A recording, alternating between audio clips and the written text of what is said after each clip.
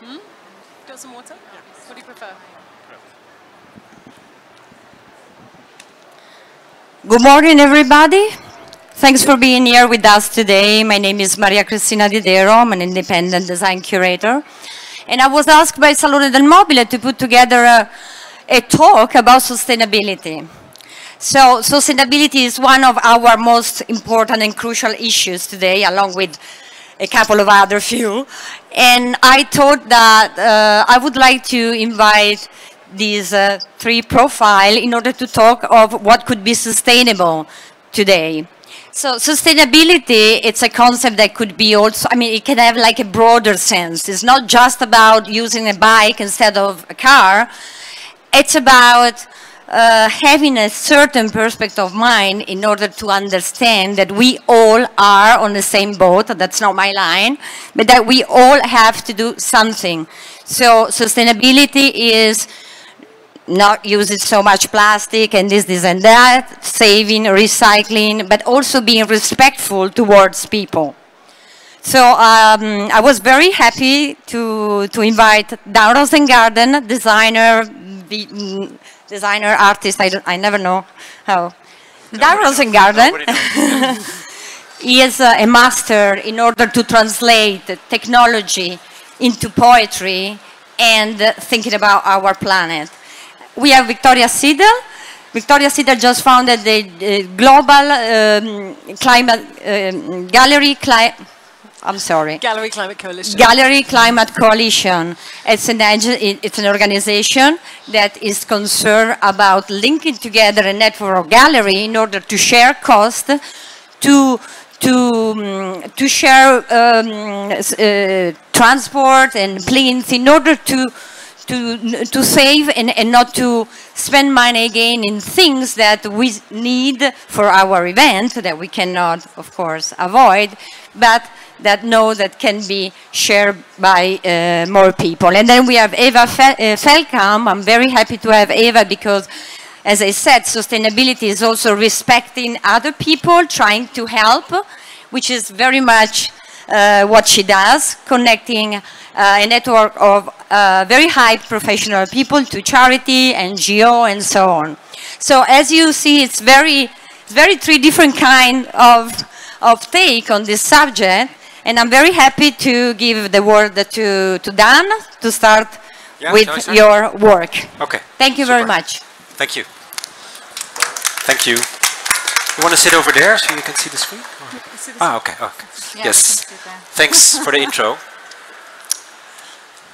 If we cannot imagine that better future, that sustainable future you addressed, we can also not create it, right? So we have to wonder, to think, to dream, and only then we can engineer, construct, and make it a reality. This is my home, the Netherlands, which is exactly doing that. Most of it is below sea level. So without technology, without design, we would literally drown, right? But because of these kind of beauties, a 32-kilometer dam, we sort of survive. So we use design, we use technology to create our own home. But sometimes even the Dutch, they forget, right? And that's why we created Waterlicht that you see here for the Dutch government to create water awareness. A combination of LEDs and lenses which shows how high water level would be if we stop, right? If we don't invest in new ideas, if we take life for granted. So it shows the rising sea level, the 2.5 meters, which is expected before the year 2100. Seems far away, but it's quite nearby, to sort of make it more into an experience. Short movie.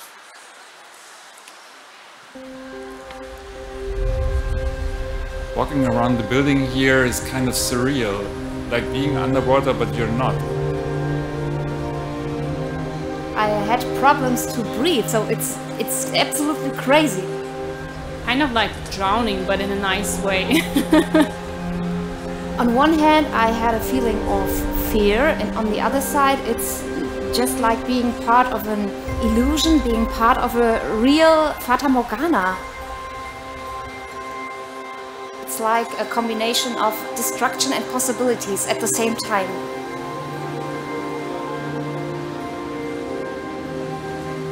It tells me about the climate change, tells me about what we're doing with the earth. So we should be careful. If people see this, they want to change something about it. So I'm not very scared when I look at it. I think it gives me more hope.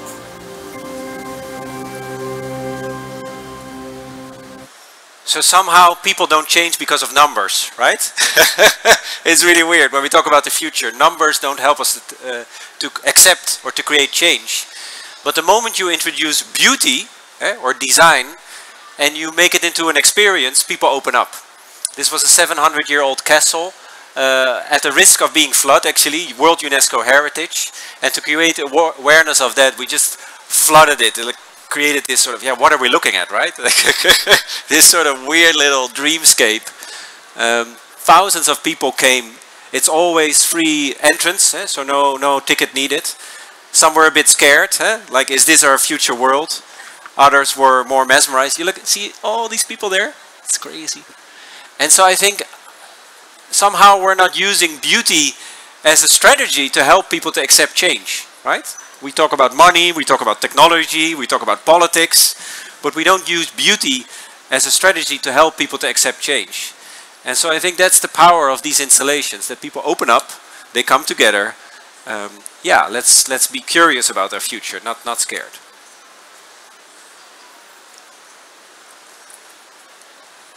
This is the team working, project managers, designers, engineers. Some random person who wanted to be on the photo. Yeah. Yeah, I love that. In that way, I think that's the true beauty, to create this sort of collective experience that people can just plug in and wonder. Or here, this is a 20,000 square meter field of leek. I was asked by the Rabobank, one of the largest banks in the world, to think about the future of food, future of agriculture. And we found this beautiful place of leek, and started to think with the farmers, with the light experts, with the bankers, and working on light recipes. Light not just as beauty, but as an activator. So this is 10 months later. The red and the blue helps the crops to grow better. When the sun goes down, the light of grow picks it up. But the UV light, which is inside of it as well, activates the defense system of the crops, and therefore can help to reduce pesticide. And I'm a city boy, right? So I don't know the difference between a field of leek or a field of carrots, right? In the beginning. Okay, now I know, but you know what I mean.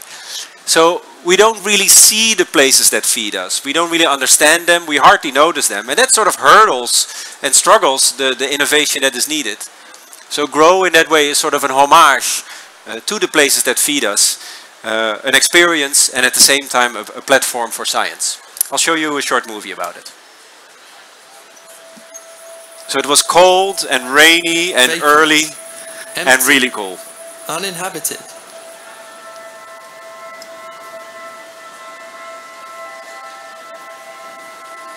It's the farmer, Dennis.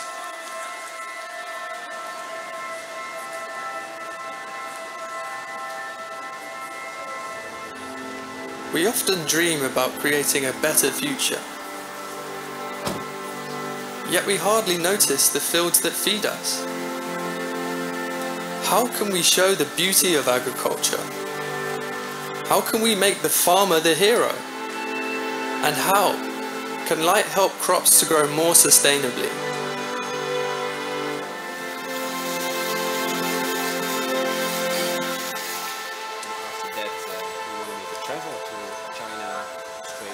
Grow is actually inspired by scientific research. It shows specific light recipes can enhance plant growth and reduce the use of pesticide up to 50%. So when the sun goes down, the light of Grow continues.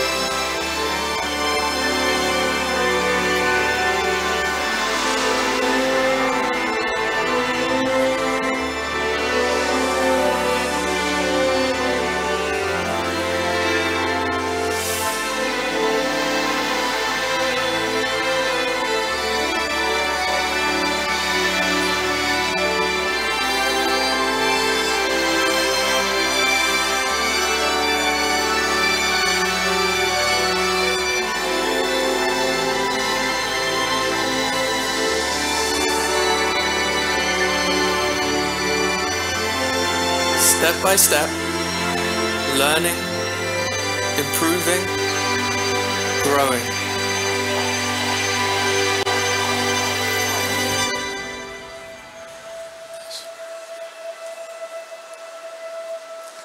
And it was sort of so cool to sort of be in that field, where light is an activator, an enabler, not just decoration. And in the morning we came and we started to install. It was cold and rainy. And the farmer was like, what are these city boys and girls doing in my field? You know, it was a bit like... But then in the evening, we started to work on it with the scientists. McCree curve, which helps to define the wavelength to enable the crops to grow better. And he couldn't stop looking at his own crops, right? So suddenly my world of light and innovation and his world of food production came together. And I think when we talk about the future and a sustainable future, maybe that's what it is about. Don't think in linear, sector, corner, boxes thinking. You know, but a farmer and an artist working together. Agriculture and experience. You know, why not? Maybe in this crossover thinking is the acceleration that we all crave for. This is now traveling to 40 other countries, each country with its own light recipe, crops in rice in China, or wheat in America, soya in Australia. A work of art and at the same time a platform for science. Yeah. Last one. So I became really obsessed with this notion of experiences. Again, I think the power of an experience is that you're willing to change, right? It can be negative, but it can also be positive. And maybe that's what's needed in the world of today, because pure rational thinking somehow blocks us. So 2 years ago, we were asked by the city of Bilbao to rethink the power of celebration, coming together as a community. And we knew that traditional firework is cool, but quite polluting as well, right? So if you have traditional fireworks with big bangs, all the dogs go crazy. Increase of air pollution 10 times. So basically I'm saying, Happy New Year, here's a cloud of toxic air, right? Like, maybe we want to change that a little bit, eh? Yeah, maybe not, maybe not. So we keep the tradition, but we modernize it, right? And I think that's you can apply that to many themes.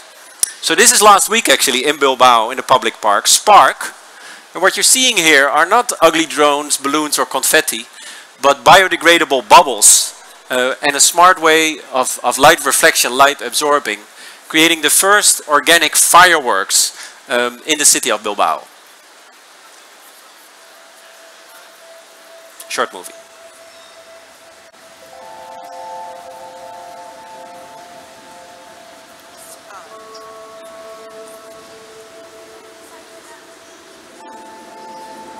Can we put the sound up a bit? How can we celebrate in a sustainable way? Yeah, so it starts with asking questions. Here they come, little aliens. With nature.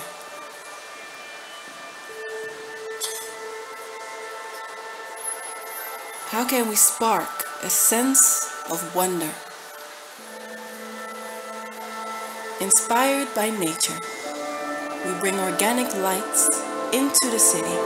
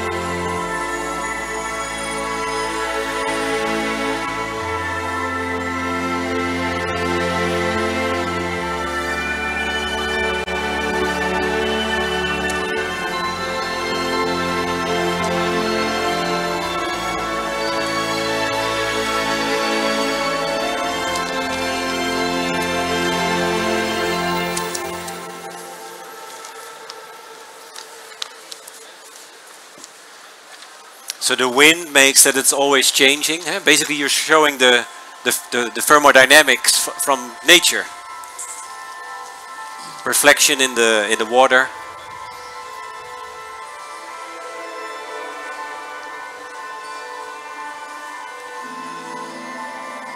We're planning on putting little seeds in them.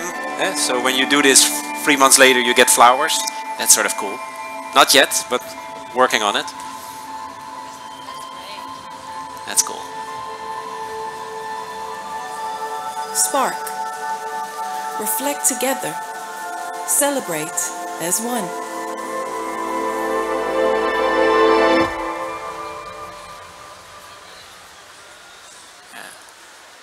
And so, again, we take...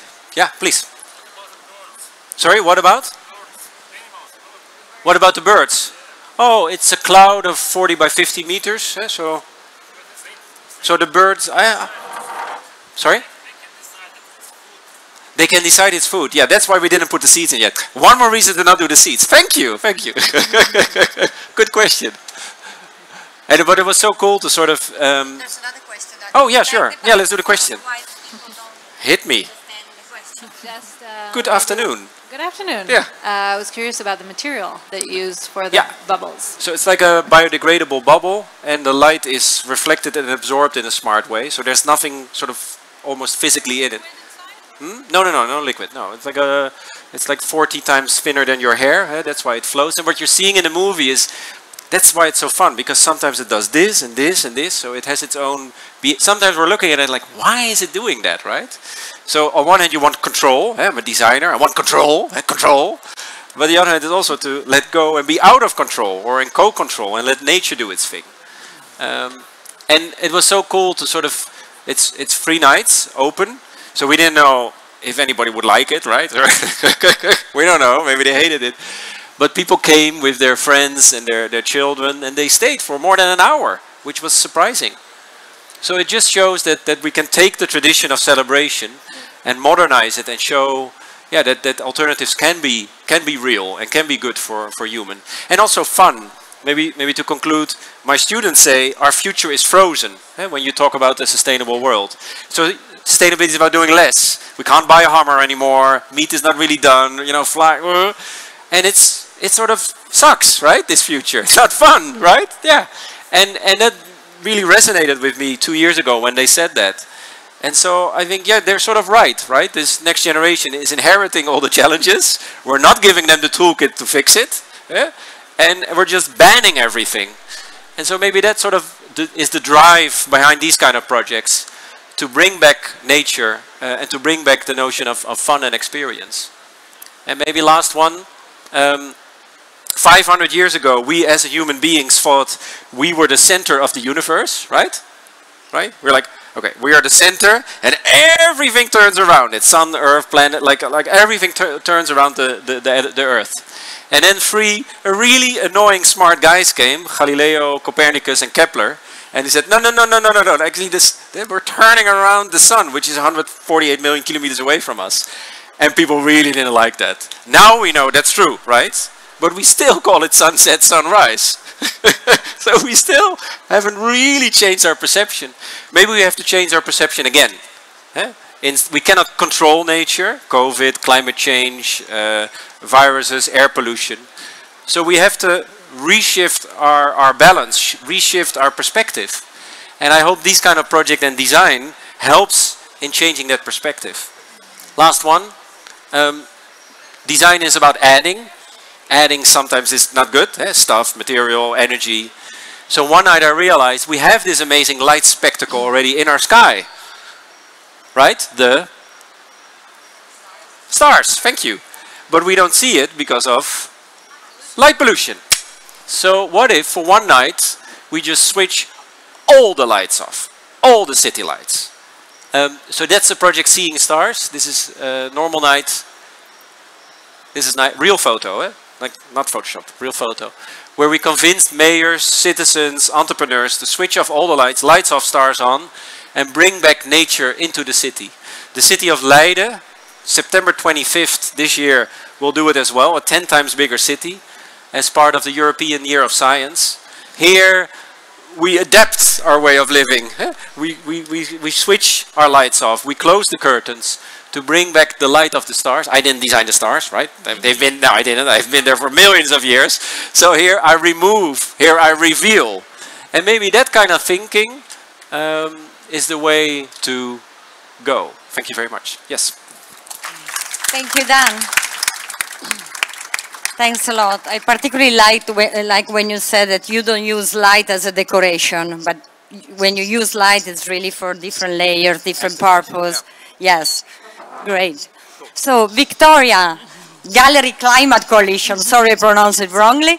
So, would you like to inform our audience what is your activity and why you got into action? Great. Hello, buongiorno, and thank you so much, Maria Cristina, for inviting me to speak today.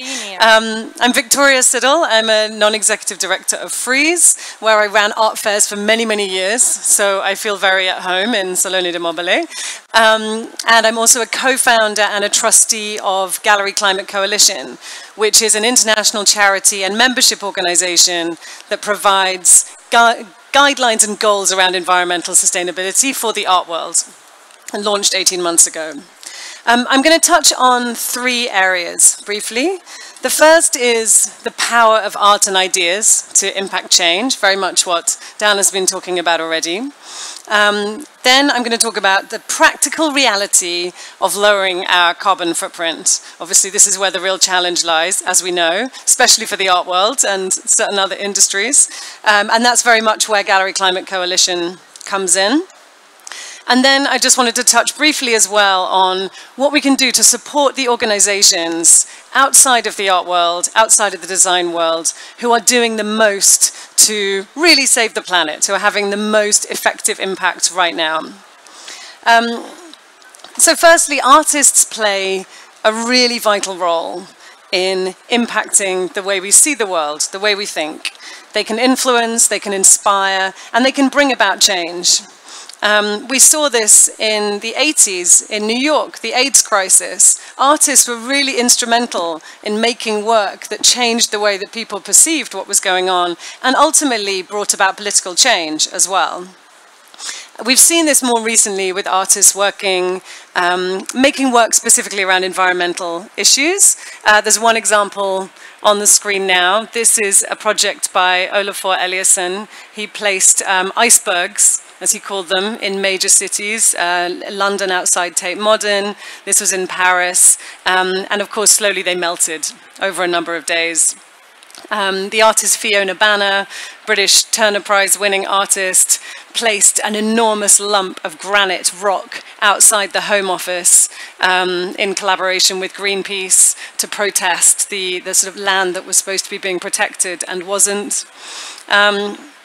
We did a Gallery Climate Coalition conference in London last November, and the British-Nigerian poet, Ben Okri, he spoke at the end of it, and he said, "You consider yourself a small part of a bigger problem, but you're actually a really important part of it because you deal with vision and how people see and how they clarify their perception of the world. Art is potentially extremely powerful regarding climate change and should be a leader in this area." So secondly, how do we go about this? How does an industry and a community become more environmentally sustainable? I need a clicker. Which one is it? The big green one. Great, thank you. So this was the question that a group of people were asking in early 2020, made up of gallery owners, writers, art fair directors, that was me. We came together and started talking about the fact that we and everybody we knew really cared about this issue and wanted to make a change, but that as a group of individuals and small businesses, it was very difficult to do so in isolation, and that we needed to come together as a coalition to give ourselves, organizational power and also lobbying power. And this is how GCC was formed. Obviously, the pandemic was awful in every possible way, except that it did afford us the opportunity to put real time and energy into the formation of this new organization and charity. And we met weekly for the first year throughout 2020. And in October 2020, GCC was born. and announced. It's a membership organization that essentially is free to join and provides resources that are free for galleries to use. The aims of GCC are simple. There are two goals. The first is 50% reduction in carbon emissions across the sector by 2030. This is in line with the Paris Agreement, so it's not something we just made up as the art world, but we're really trying to kind of get in line with the global goals. And the second is zero waste. With any big art event, exhibition, there is an enormous amount of waste that's generated, and that's something that we're doing a huge amount of research into helping to solve. This is a breakdown of our membership now. I mentioned we announced in October 2020, so about 18 months ago. We now have 800 members worldwide, and all 800 members, predominantly galleries, have signed up to these goals. So potentially, as a coalition, we can make an enormous change to our industry. We have, as you can see, over 300 commercial galleries. GCC was originally founded by and for commercial galleries, but actually what we found is that it's been adopted by the whole sector. We have over 120 institutions and non-profits who are members. We have over 100 individual artists and collectives, businesses, individuals. The idea of it really is to enable the entire sector at every level to get involved and make these changes. It's also something that's gone way beyond London, where it was originally founded. We have a volunteer group working in London, of course, and a team there, but we also have one in Berlin. After that came Los Angeles, and then we were very excited to announce most recently our Italy group, which combines galleries and institutions and artists from Milan, Naples, and Rome. And then you can see there we're working on Sao Paulo, Japan, Brussels, Barcelona, New York, Mexico City, really trying to take over the world with this one. The key thing we found is that we can talk as much as we want about this, but if we don't provide the resources, like practical tools and resources to make these changes, then of course there's no way that it can happen. So we've provided resources that have been developed by volunteer teams working with environmental experts from outside the art world in areas such as shipping and insurance, printing and publishing, conservation, travel, registrars, circularity, waste and recycling, packaging and materials, and we have more of these in the pipeline. However, the biggest tool, the most important thing that we realized from the beginning that we needed to produce and share was a carbon calculator that was tailored to the art world and that was really easy to use. So this is something we built with ArtLogic and launched with our website in October 2020, and have since encouraged galleries, artist studios, institutions to use the calculator. It's free to use, it's really simple to calculate their annual carbon emissions. It's also quite fun to play with because you can just go on and see what the carbon emissions are if you're taking a return flight to LA in business class. You can check to see the comparative emissions between taking the train to London or flying to London. So it's quite a useful comparison tool as well. So I'd encourage you to have a play with it. It's quite fun, actually. But since then, we've had a number of audits that have been submitted to us by galleries and institutions, and they make really interesting reading because it really focuses the mind. This is from a sort of medium-sized contemporary art gallery in London called Modern Art Gallery, and it essentially breaks down into just over 50% travel and shipping not far after that, and then building energy, small percentage, I think less than 10%, and then other things. So it really shows how for a commercial art gallery, shipping and travel are the two big areas. So if you want to make a change, that's really where you have to focus. And it helps to see this, because if you can't see where your emissions are coming from, if you can't measure, you can't reduce. This is a very big international gallery, Hauser and Wirth, who have spaces in New York, Los Angeles, London, Zurich, Hong Kong. They're opening more galleries all the time. So but it's interesting to see that it breaks down in a fairly similar way. It's just over 50% shipping, and then travel, small amount of building energy, and then other bits and pieces. So this was super helpful for us to see as GCC, because it meant we knew where to focus. It's all about shipping. And actually, we just launched a sustainable shipping campaign last week. If you're interested, it's all there on the website, to really try to support the industry in this area. I mentioned that we've also had non-profits and institutions use this tool. And it's interesting to see the difference for a museum. So this is Nottingham Contemporary, which is a museum, medium-sized museum in the United Kingdom. They use the online carbon calculator provided by GCC to do this audit, and you will see that nearly 90% of their emissions come from their building energy. So it's a really different picture than it is for commercial galleries. So again, interesting lesson for GCC in how we approach galleries, museums, artist studios in different ways and provide different kind of goals and resources for each of them.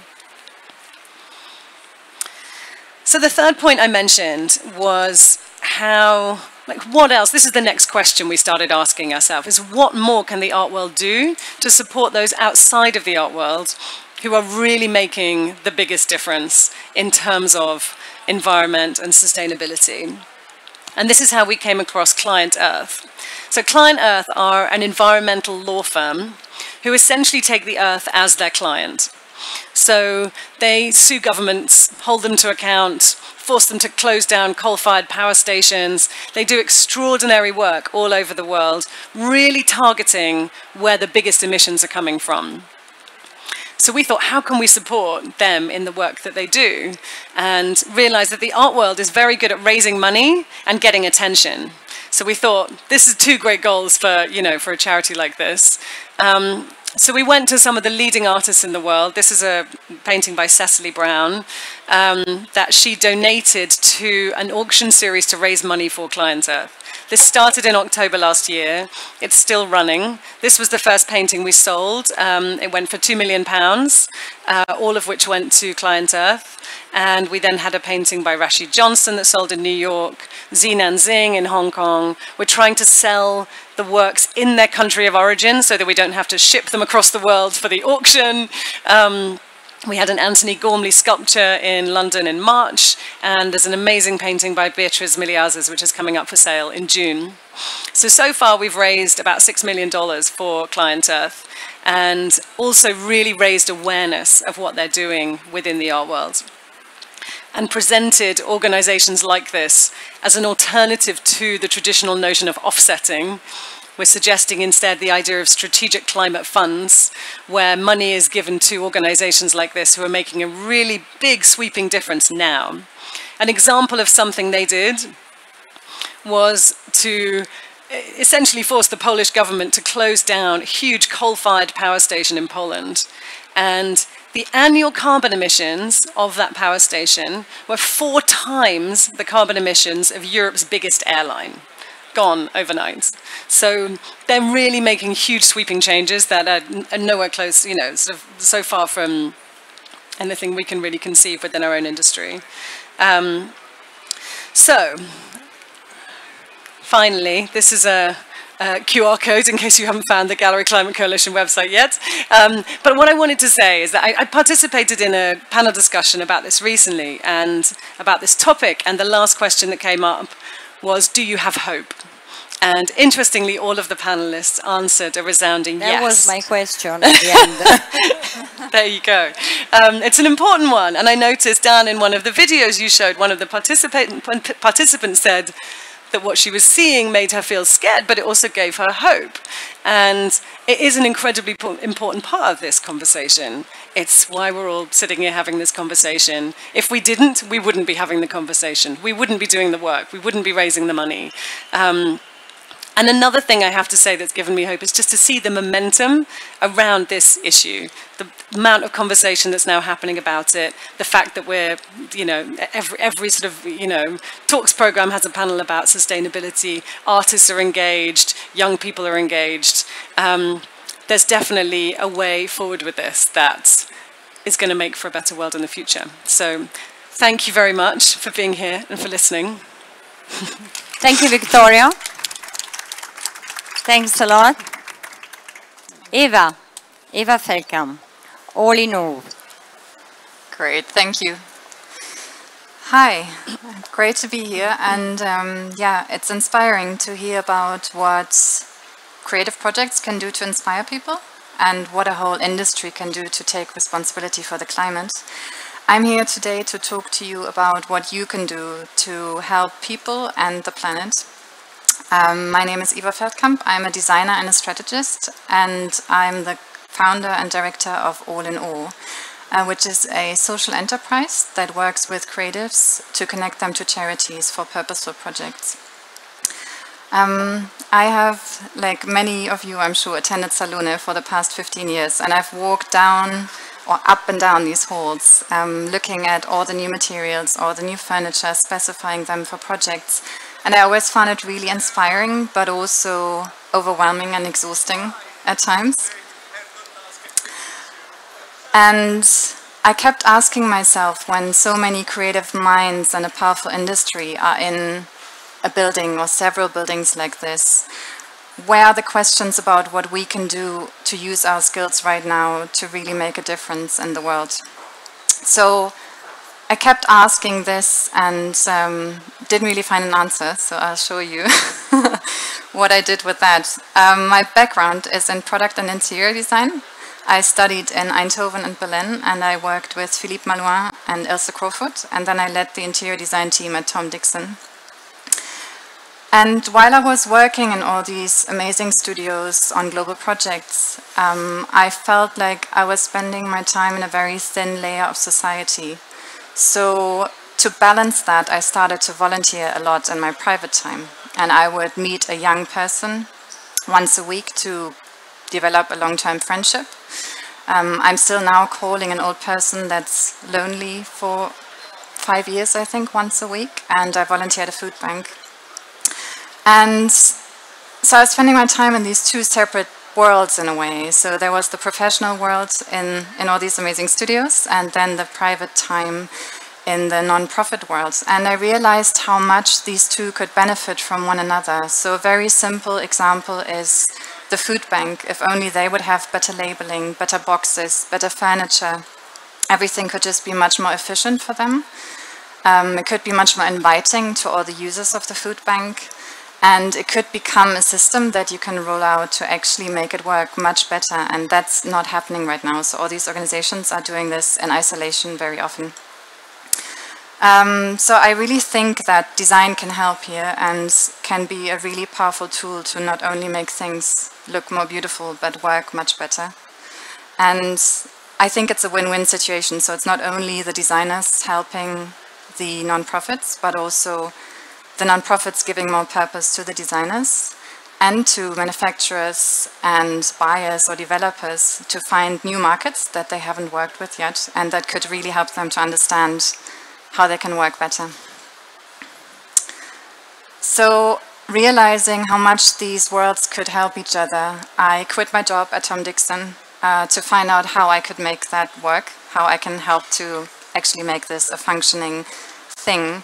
And I spoke to as many charities, nonprofits, and public sector bodies as I could to understand what they really need and find out how they work. So I realized they need a connector and a communicator and someone that they can really trust to put them in touch with the right people. And to do that, I launched All in All.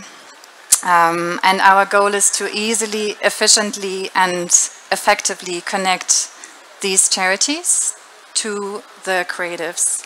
And I recently had the privilege to be part of Alice Rawthorne's and Paola Antonelli's Design Emergency Program, who said that what All in All does is redesigning design practice, which is an interesting way of looking at it. We essentially work with charities, nonprofits, and the public sector. And our clients are anything from really small organizations to really large-scale NGOs. Most of them have no idea what design could do for them, so they think design is furniture and luxury, and they get lost talking about it. So we all know that design is much more than furniture, and that it could do much more to them if only they knew what it would be. I think one interesting example there is plastic straws. So we all know how quickly plastic straws got eliminated from the market, and that's largely due to amazing image campaigns, great taglines. And it's interesting because plastic straws are so non-essential to the climate crisis, but it's one thing where the creative industry really helped to make it work and make a big change. So if only we find the right reasons and the right goals, we can really make a difference. So how we really work is we work with 3 key groups of people. We work with creatives, and we understand what they are really good at and what they can give. We work with charities and nonprofits, and we understand what they really need, so we develop briefs together with them. And then we connect with funders who really believe in significant impact and who want to support these projects. And in all this, all in all, acts as a nexus, so we communicate between all the different parties and make sure it's the right connections and the right parties that are involved. And we really don't believe that we are saving the world with our skills, but we believe that we are doing our part and do what we can and what we learned to help the world, really. And I think we as an industry can learn a lot from those environments. So one really simple example is when I speak to charities, we start a conversation and we tell each other who we are, what we do. But the next thing is we talk about what we need. So the next question literally is, how can I help you? What are you working on? What do you need? And we do that to one another. And the third thing is, here's my answer. I'll connect you to these people and I'll make this happen for you and with you. So I think that's a big thing we can implement much more in our projects. Right now, All in All is a network of 60 global creatives. We work with graphic designers, photographers, writers, strategists, and web developers on communication projects. And we work with architects, interior designers, and product designers on spatial projects. And like Maria Cristina said earlier, all of them are highly qualified. And all of them really care about people and the planet. And that's 2 really essential bits to be a collaborator and to work with us. They are paid typical market rates, and when they sign up, they can decide to give a discount, or on specific projects, they can decide to volunteer. But it's impressive to see how much funding you can get within these projects if only you know the right people and you do the right applications. We work with studios of all sizes, so our collaborators are sometimes individuals, freelancers, but also large-scale design studios. And we work with companies that want to give back, or with companies that have to give back and don't know how to do that. And how we make sure we all work on the same kind of projects and on the same goals is we have a code of conduct, so a shared set of values, which we all abide to. And we've completed 10 projects so far, and we have 25 in the pipeline. And those projects are really anything from websites to office spaces to community hubs, posters, workshops or exhibitions. So one example of a project is the Future Libraries Initiative, which is a project in Peterborough. There's a social enterprise called Civic, and they wanted to test this space as a pilot for a larger project they're working on in the UK to revolutionize the library system. So they're working on 7 projects to roll out in the UK and then internationally to make libraries more accessible to people who don't currently use them and don't have access to them. So we had a site visit and an empty retail unit in Peterborough. And the brief was within 3 weeks to make this space much more inviting and a vibrant community hub that would pull people in from the street. They had hardly any budget, and so yeah, we went back and assembled a team of 8 different collaborators, so architects, interior designers, product designers. They also needed graphics and a website, so we did that too.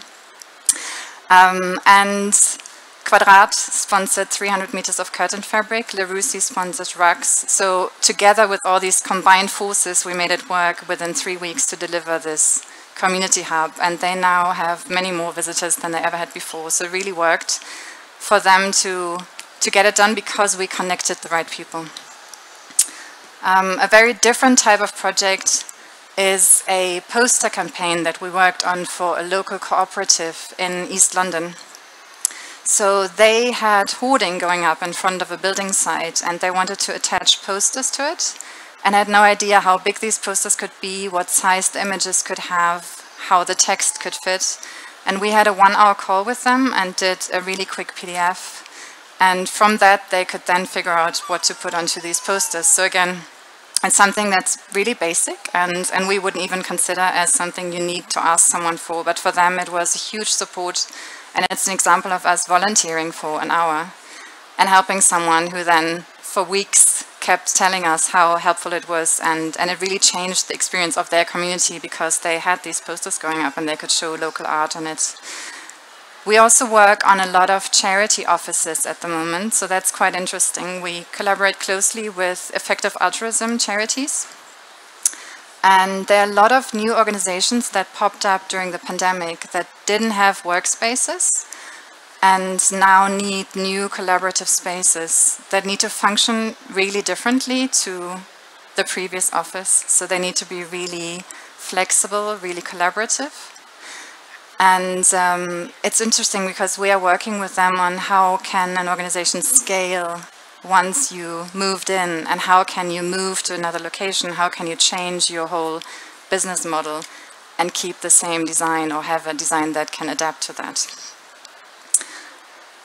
So yeah, it's really early days for All in All. We started 1.5 years ago. And I'm amazed and humbled by the fact how quickly it grew to this vibrant community. And we realized that the opportunities are enormous. So yeah, there's a huge appetite for creatives wanting to work on these kinds of projects. There are lots of charities who really need this and who, when we talk to them, are really inspired and engaged in setting up these projects with us. And there's a lot of funding we can access. So it's a whole other field to get into. So yeah, we work on global projects already now, but what we want to build is a system that can connect people much better and much faster. So thanks to technology, which we all know from the pandemic again, video calls made it all much easier for All in All to build and to grow, because people are used to this now. People find it completely normal to work with one another collaboratively across countries and time zones. But also clients are much more open to this, to just set up remote teams with one another. So yeah, we are building a system to scale this up and to make projects much more autonomous. So how you can help us, and you really can, is to spread the word. We really want to grow the All in All network, so we want more creatives to sign up. We also want people to come to All in All with any opportunities, however large or small, for projects. And we need support, and that can take any form. So it can be funding, partnerships, relationships, or advice. And if you are willing to share with us, we'll make sure to share with you whatever we know.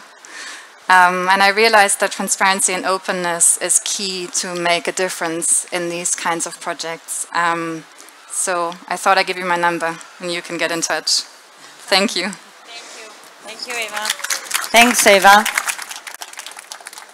Thank you very much. So, as you have seen, 3 different profiles, 3 different experiences, but you know, the goal is to take care about us.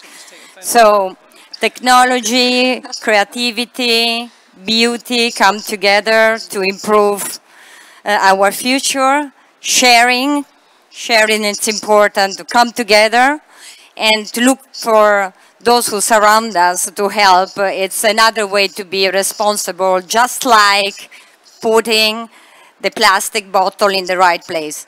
Do you have any question for our speakers? Please. Ciao. I have many questions though. First, for you. I have many questions. First, for you. How is the size of your equipe? how many people work with you in any project, and how long you prepare, you plan the project until it appears a show to anyone? Yeah, that's a very practical question. I can answer that, sure. So you have a core team, 10, 12, 20 people, designers, engineers, project managers. But each project you work with the experts, right? So with the farmers, or with firework experts, or with astronomy people, depending on the topic. 80%, no, 70% what we do is commissioned. So like a mayor or a museum or a curator comes and can you? But 20-40% is we initiate it ourselves. So seeing stars is a crazy idea. So I just called the head of tourism board in the Netherlands. I said, I need a mayor who wants to switch off all the lights. Oh, no. I called him, I said, I have an idea. He's like, oh boy, there we go again. I need a mayor who wants to switch off all the lights. Silence. Silence, eh? Like 6 second silence. Like, I hate those moments, but 6 second silence. He's like, why? To see the stars. He's like, I'll call you back tomorrow. Yeah. And so he connected. So again, the network and people sort of willing to understand your idea. So sometimes people say, I have an idea. And no, you don't. You don't own an idea. You surrender to an idea. And you feed it with love, time, money, and energy. You want to be surrounded by people who, in a certain way, are smarter than you, right? So that, because then it grows. So for sure, I begin it and I end it, like a curator. But in between, it's not, how do you say, you're not bowling, but you're ping-ponging. There are a lot of iterations. And you do that with 10, 12 projects at the same time. So they always feed each other, right? So the testing of the grow of the light recipes, which needed to have the right intensity, so the light had to move, which created the firefly waves. I'm like, okay, but what if we do that up in the air? That initiated spark, right? So it's also interesting how the project and the knowledge and the science sort of feeds each other. So yeah, so that's sort of it. Yeah, but basically you put some smart people in a room, pizza hotline on the door, and you say nobody leaves until we have a proposal. Not opinion, but proposal. Yeah, so that's how it sort of works. Yeah. Thank you, Daan. I don't know how it works for you, but yeah, similar. Yeah. Hi, I have a question for Daan. How affordability plays? Sorry. Hi, I have a question for Daan. How affordability plays a role in sustainability, like in developing countries? How do you see affordability plays in a role as a sustainable environment? Nice. So that's your 1 million question right there, because it's really unfortunate we live in a world where to pollute is for free, right? That's sort of not fair, because when you ask about what's the price of clean air, or it becomes immediately poetic, but not tangible. So we all agree on that sustainability is clean air, clean water, clean space, but we don't know how to value it within the economic system, right? So like a grow, where you say light recipes, and I can never compete with a liter of pesticide, because it's like super cheap. Yeah, it doesn't include the damage, etc. So in 25 years, we'll have an all-inclusive economy, where the t-shirt you buy, or the airplane, or is included in the price of the product. Until that time, you know, I use beauty as a strategy, right? I try to make something that people, they don't really understand it, but they want it, right? And they embrace it. They want to be a part of it. They want to invest in it. They want to make it grow, right? And so that helps to make these projects scalable and realizable. But you're right. When you go to certain countries, which are really, you know, talking about the euros and the cents, you really need people with leadership and long-term vision to make it happen. And like fashion, you have your haute couture, your Iris van Herpen 60,000 euro dress on the catwalk in Paris. The knowledge which is built up there dwindles down to the pret-a-porter of your 12 euro t-shirt. But these are long-term processes, and you're right, these are day-to-day challenges I'm also facing. Yeah. I hope I answered your question. Yeah. Thank you. Thank you. I have a question to Victoria. I was wondering if in your carbon calculator... Sorry, can you speak a little closer? Can you hear me? A little closer, yeah.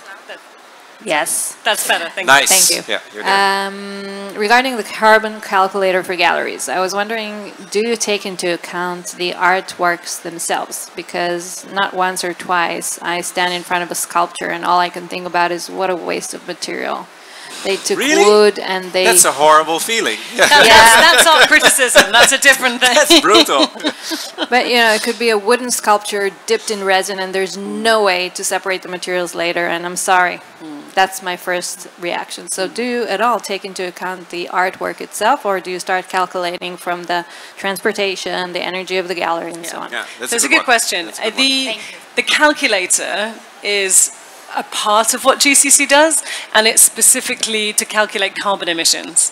And when it comes to the fabrication of a sculpture, what you're talking about is a waste of materials, but there are, yeah, absolutely, you're right. And I mean, look, there are, the difficulty as well of calculating carbon emissions are the different scopes, and I found this at Frieze, you know, when we would do a carbon audit, we could really only calculate the things that we were spending money on, which is scope 1.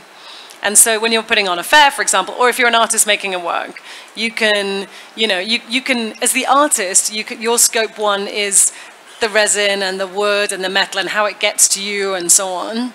Whereas the gallery is already into kind of scope 2 at that point, because they're not making the decision about how to make the work. Do you see what I mean? So, and the fair, for example, doesn't make a decision about the Salone doesn't make a decision about how we all travel here, you know? So, and they can't even calculate the emissions of how we've all traveled here, because it's not even something they know, it's not information they have. So that's when we get into scope 3, which is more complicated, but really important, you know, that becomes about the influence you have. As a fair, you're not making the decision about how everything is shipped here, how that, you know, that big screen arrived, or how you arrived, and, you know, you don't have control over that, but you are influencing it, and you're encouraging it. So it's similarly with an artwork. That's why at GCC we're working not only with galleries but with artists, because the artist is the one making the decision about the materials they use, the sourcing of those materials, how those materials reach their studio in the first place, what happens to them afterwards, and so on. And so artists' concerns are going to be different from a gallery's concerns, which are going to be different from a collector's concerns, different from a museum's concerns. So we're trying to kind of cater to the whole industry, essentially, and acknowledge that everybody has different, you know, in terms of bad art, like I said, that's a whole other conversation. Yeah, but would you want, again, would you want that, a Frieze with only sustainable material art, or is that like a hard no, that you're intervening too much? I mean, I think, look, the art world and fairs and galleries all exist to support artists. You know, we're all there for artists. Everyone is here for, you know, design. But in the art world, it's sort of, we are the infrastructure that supports artists to allow them to be artists and execute their vision and make incredible work. So telling artists what they can and cannot make art out of, I have to say, like that's a tricky one. But I think there are much easier wins to be had before we get to that point. You know, if you look at the comparison of emissions, shipping art by air freight compared to by land and sea, it's just night and day. It's such a huge difference. So already there, you know, like that's an easy win essentially. So let's deal with those first, and then get into the nitty gritty, the detail of. We once calculated if you do 10 years Salone, all the material, installation, shipment, and you would just put it in a big jar, that chunk of money and resources, it's better to just build a sort of Zeppelin, which just goes up and just takes it and goes down, and then, right? So I think, no, but seriously, like if you want to have like a long-term vision on sustainable affairs, you got to make these sort of mobile things instead of... Interesting. But we're not there yet. And, well, regarding this, with Stefano Boeri last year, we did the Super Salone, and everything was then recycled, reused. That was one of the assets of last year Super Salone. I know we have time for one more question. You have the microphone already. Yes, complementing her question, I am an artist, and my doubt is about, okay, I choose a material more sustainable, like watercolor, organic watercolor, but till now, the brands don't have how to say to me, okay, this is going to last these years, or this is not going to have any fungus, or you know, damage the work in a time. So sometimes I tend to choose a brand that is more reliable, that's going to last more time, because I am afraid and I create a work and this is not going to last. But how can we push the brands to make more data or something like that, if you know something like that, to know how to use better materials, sustainable materials. I mean, look, this is exactly the point I was making about strength in numbers at the beginning and how GCC came about, really, because the art world is made up of a group of, as I said, individuals and mostly small businesses, you know, smaller groups of people, and you don't have the power to affect that change by yourself, but if you come together with a coalition of people with similar goals, then you have lobbying power, essentially. So, you know, no individual gallery or artist or collector was going to be able to change the way that art is shipped around the world, because the shipping companies, you know, obviously have their own agenda and business and so on. But we found that as GCC, if we go representing 800 art organizations to the shippers and we say, this is what your clients want, then it's much more likely to, they'll listen, you know, and actually the discussions with them have been really productive.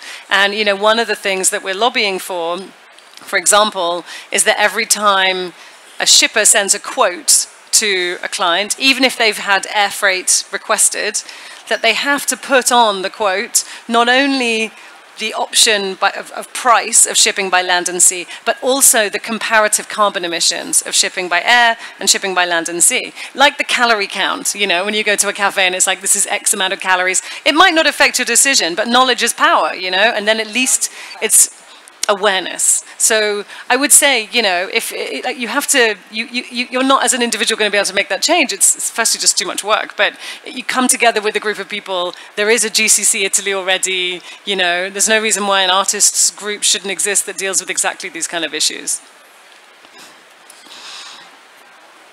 Thank you very much. We run out of time. Thank you, Eva Feldkamp. Thank you, Victoria Sidall. Thank you, Daan, Roosegaarde, for being here with us. That was sustainability, 3 different episodes. Thank you for being here. Thanks, guys. Thanks, guys. Thank you all.